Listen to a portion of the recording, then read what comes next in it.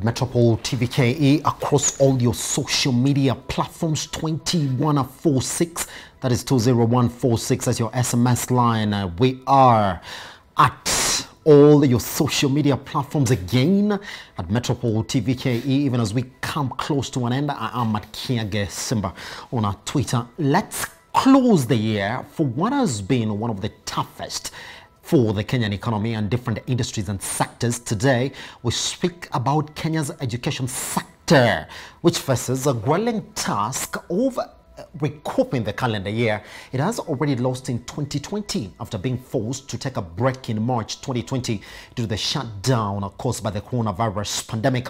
Now, the pandemic exposed the numerous challenges that the sector has been facing, whether financing and capacity among the top challenges that the pandemic vividly brought out. Quite a number of private schools in the country have been forced to close shop after running into capital issues, whether some hit badly enough to see them never come back again in 2021. Now, the Ministry of Education, running under the leadership of Professor George Magoha, took different stances on the reopening of the schools, finally settling on a phased reopening, which will finally have all the schools reopen on January the 4th, 2021, after candidates in Class 8, Form 4, as well as Grade 4 got back to school in October 2020.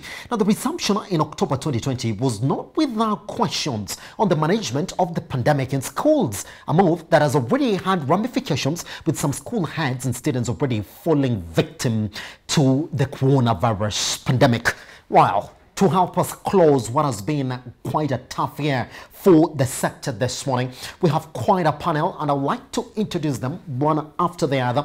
We're going to be joined by Peter Ndoro, Chairperson, Kenya Private Schools Association, Otoa Sifuna, who's an educational expert, and Kennedy Echesa, who's an advocate and law lecturer at the University of Nairobi. Now, let me start with you, Otoa Sifuna, this morning. Talk to me. I mean, what would you feel that the education sector has fared under the coronavirus pandemic? Simba, quite a pleasure having me again on Metropole TV, and I really want to send my very sincere appreciation to Metropole TV for giving quite a sizable chunk of your airtime on matters that really touch the Kenyans, and in this regard, talk about matters education. Very, very important. Yes. That you are streaming and your segmentation in terms of what you're doing is quite spot on, and no wonder you're one of the fastest growing TV station in the region. Thank you very much, sir. Having said that, it's been a rough bumper. It's been a rough ride for our sector in education. I, as an educational expert, I can reckon that when history shall be written, yes, 2020 will be one of the most toughest year in the academic calendar. It has seen many of our programs collapse. It has seen many of our with the academic calendar, once you have a disruption, it's always very, very difficult actually to go back to the drawing board. And like maybe in financials, where if you make a loss, you can quickly go back to the books of account and make up what was wrong. Yes. I did say this when I was on this TV some time back, that this was a health crisis. It wasn't an educational crisis. And therefore, we in the sector have been asking one very difficult question. How shall we sort out the health crisis that orchestrated the closure of our learning institutions? Yes. And I want to tell you, Simba, it's quite unfortunate that some few weeks to the opening of the entire schools now in Kenya on 4th of January, if you did a survey or a visit to the Kenyan schools and learning institutions, you realize that the very glaring dangers that faced us in March and led to closure, they are still there. The yes. schools have not improved so much in terms of infrastructure. The personnel, and in this regard, I'm talking about the teachers, have not been hired enough.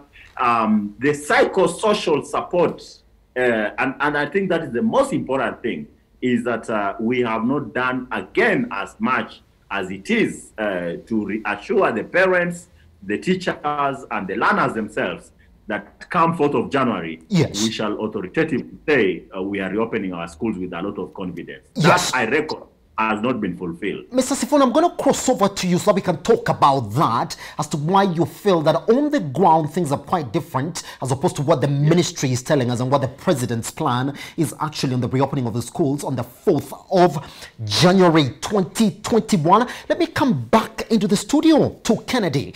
All right, let's talk about the university level there. You've been there for the past 3 months. I do understand now you're on the last round of administering exams to these university students as you again wait to come back almost immediately again on January 4th to continue with what you have lost since March to date. Talk to me. What have you observed? Are we ready to reopen the universities on January 4th? Thank you very much. I can state here as a teacher, yes, that we are not ready to reopen for physical learning on 4th of January. Yes. For the reasons that the way we left the universities in March is the same way the universities are. There is no change. Yes. In any event, enrollment is going to go up, and therefore we cannot sit under the same circumstances and at the same time observe the World Health Organization regulations regarding the corona pandemic. Yes. We therefore will urge government and the ministry to allow online teaching, online examination and evaluation, yes, as we move towards combating the pandemic. Which was actually my next question for you, Kennedy, this morning, because yes, we say, let's assume the online learning system.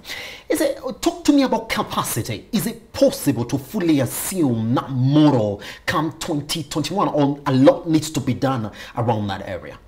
We need to do a lot. One, remember that the poverty levels are very high amongst our students. Yes. Most of them cannot afford these gadgets. Yes. And even the few can afford gadgets through the assistance of other relatives and well-wishers, cannot afford bundles. A single class takes about 3 hours, and you could have up to 3 classes in a day. Yes. Those are about 9 hours. You require to be fairly rich to afford such a kind of luxury. And two, we are still teaching with, dealing with young adults. These are people who can divert. If you are in class, you think you are teaching them, and they're on their own programs, yes, watching whatever they watch and doing whatever they do. And therefore, that teacher-student interaction is not effectively monitored during the online learning. It is not something that we should encourage for the entire university education. Yes. It is better done on the pilot program so that we improve. And secondly, is that it brings about some sort of laziness, even yes, amongst us as teachers. We no longer prepare. You just told you're in a hotel, you have a class, you go into a room somewhere, and you begin teaching. Yes. And I want to say that the quality of teaching among us teachers has also reduced drastically. Especially when we're talking about online system mode of learning. Yes. Yes. And look at the online evaluation, for instance. Yes. The physical examination takes about 2.5 hours, 3 hours with strict regulations. But with online examination, we are giving students up to 24 hours to sit the exams and then log into their scripts and give us the results. There is a possibility that strangers have been sitting exams for these learners. So even the quality of examination of that online programs, yes, is one thing. Yes. Yeah. And we have no means to say that Simba sat the exam, because we gave you an exam on the online platform, we left you for 24 hours, you sat the exam, and then you keyed in the results. As to whether it is your brother who did it or you hired a mercenary, we are not aware. And we shall evaluate you, yes, we shall graduate you and release you to the industry. And that is where you will get incompetent and ineffective, yes, graduates, yes, coming to the industry and doing very little. Pretty much, Kennedy, I'm going to come back to you on that, because if we can't use then that as a solution, then what stands in place as the only way out? All right, let me come back to you, Sifuna. Good. You've been back. You observed it for 3 months, and I know you're going to go maybe for a 5-day break, get back again, and come back on January 4th. You're back in the system, up and running.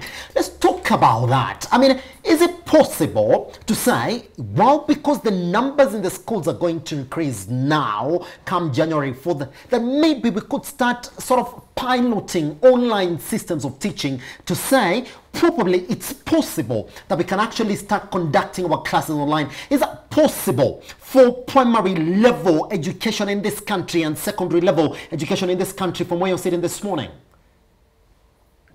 Yeah, Simba, a very good question. I have said that teachers in this country are quite innovative. They are very industrial, and they can really work through very extreme environment to marshal all that support and all that. That is if they are actually supported in terms of the working relationship, the working conditions, and all that.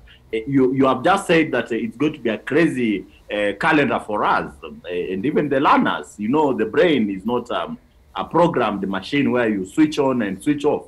The learners are just going to have 5 days of Christmas break, and then they are back. The teachers have been running marathon all along, and up until the summative assessments shall be done in the month of March and April next year. It's going to be quite a crazy and marathon year for us.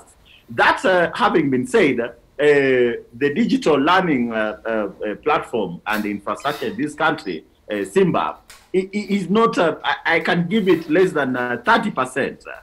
To me, if you did ask my honest opinion as Otoa Sifuna, I would say that access to digital and online learning, teaching and learning, is a preserve of the rich, is a luxurious entity for the poor. The Kenyan government came up with a very robust program on what we call laptops for schools. Yes. However, that project did not see the light of the day. If you go to the to most of the schools, you will see that those that actually that project did not succeed. If that project did succeed, Simba, I could tell you here that Kenya, as a country, we are on the roadmap to ensure that we have got teaching and learning happening online. However, I happen to be in one of the schools that I can say that it is somehow prestigious. It can access all this courtesy of the sponsor that ensures that the learners are provided with what they require. But you visit any remote school, you visit any modest poor family in this country of ours, you realize that they are struggling to get where the next meal is going to come from. When you tell them about bundles and access to the internet or the Wi-Fi, you will actually be speaking a very alien language to them. Yes. So I can tell you for sure that if we implemented the laptop project, and recently you also had our very good president, Uhuru Muigai Kenyatta, talk of provision of what we call Google Loan internet. If those boardroom suggestions and deliberations are put into practice, I'm telling you, this country will be far beyond even the Vision 2030 and the blueprints that they keep on discussing in the boardrooms. Yes. However, I think teachers are really the frontline workers. They're the bona fide frontline workers. Our other friends, brothers and sisters whom we share the frontline working, the medics, you saw they have hung their boots because of the working conditions. It's very pathetic. People are dying. Teachers are dying. Doctors are dying. Something needs to be done, Simba. Yes. It is unfortunate that we lose our colleagues, teachers. It's unfortunate that we lose our students on a quest that we know that this is the service to humanity. And it is said service to humanity is service to God. Can the government, can our good government kindly come up and just do the bare minimum to support the teachers, implementer, and navigate through this COVID-19 hard times? Interesting you should say that. Let me come back to Kennedy.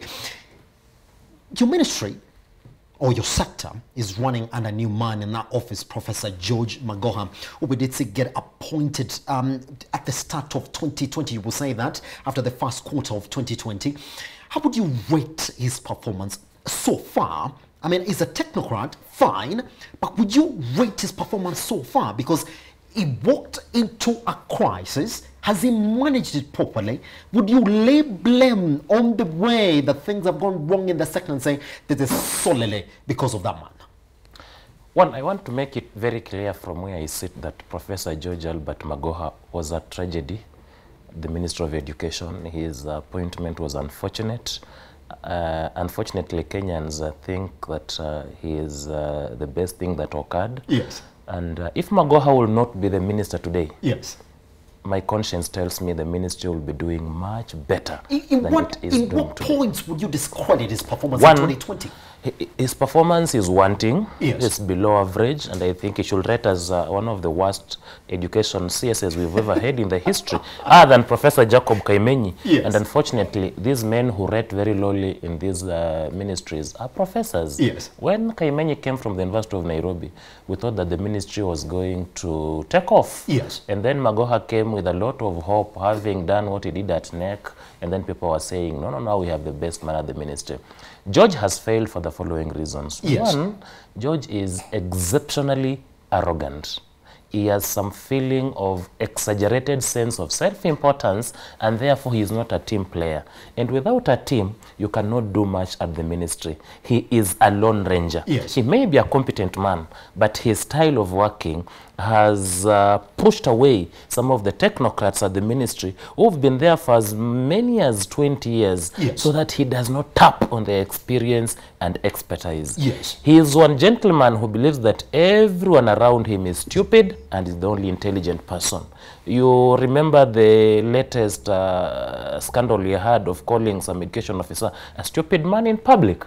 That man may have been stupid, but in his stupidity, he has handled that county for some years. And then secondly, I think some of the policies yes, that Georgia has adopted in the past 6-7 months in the wake of corona crisis yes, are not any helpful. We sent our students home on the presidential directive around March. As the Minister for Education, he needs to have been at the forefront of ensuring that we turn around our infrastructure in yes, schools. Yes. We build classrooms, we employ more teachers, we negotiate with Teachers Service Commission, we lobby for funding from Parliament and from other development partners. But he has not been doing, as a CS, he should not be traveling to Eldoret to see how Moi University is prepared. You have spun up people in the ministry who can travel. Your work is policy and guide the ministry in the right direction. Yes. Otherwise, chest thumping will not yield much. And true to my word, the ministry has not done anything remarkable that will go back to school in January and say, were it not for the Ministry of Education, this mission was going to be impossible. We are where we were. And I mean, appears to have been now a better team player, a better candidate in that particular ministry. Despite all the calls also for her credibility. Fine. At this point, I can see we have Peter Nduru this morning. Good morning, sir. Good morning to you. I'm so sorry for joining in late. We totally understand that has been the norm in 2020. We have to come to terms with technology. Now, I want to ask you two questions so that you are up to speed, up to where we are in this conversation this morning. Now, the question is, are we ready to reopen schools fully for our students come 4th of January 2021? And how will you rate the performance of the education sector so far in managing the crisis in 2020? Give us the outlook. Thank you very much for having me. And answering your two questions, I want to start by first of all saying it is not about whether we are ready to reopen, to fully reopen in January of 2021. It is about how are we going to reopen our schools and ensure that our learners are safe, teachers are safe, and all the stakeholders are actually safe. Yes. You realize that most of our learners would actually be clocking almost 9 months out of school. And as a country, we cannot afford any longer to have these children stay at home for a further period. Yes. What we need to do at the moment is to look at what are some of these guidelines that have been given to us by the Ministry of Education, the Ministry of Health, in as far as making the environment in schools safe for our learners. Are we having the hand washing stations at the very critical places that at strategic points within the school? Are we ensuring that our learners are actually educated on how to prevent themselves and take care of themselves in as far as COVID is concerned? Yes. That is what we need to be asking ourselves, and that is actually what we should be doing at this point in time. So it is not about whether we are ready. I want to believe that if we do certain things properly, then we will be ready to admit our the children back in school. Yes. Yes. All right. And at the moment, yes, let me just get back to you on that, but you feel that there's that drive so far, Mr. Ndoro, going by some of the cases or some of the news that we've got from the education sector that, well, an entire population of students have been infected, and we have reports of even some students who've passed on in some of the schools that were reopened.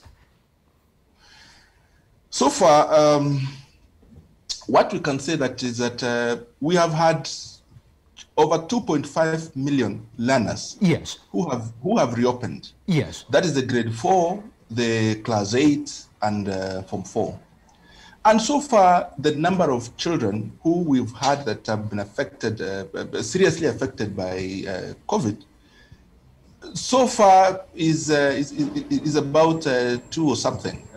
The ones that I know at this point in time, it's yes, about 2 cases. Yes. I'm not saying that should happen, no.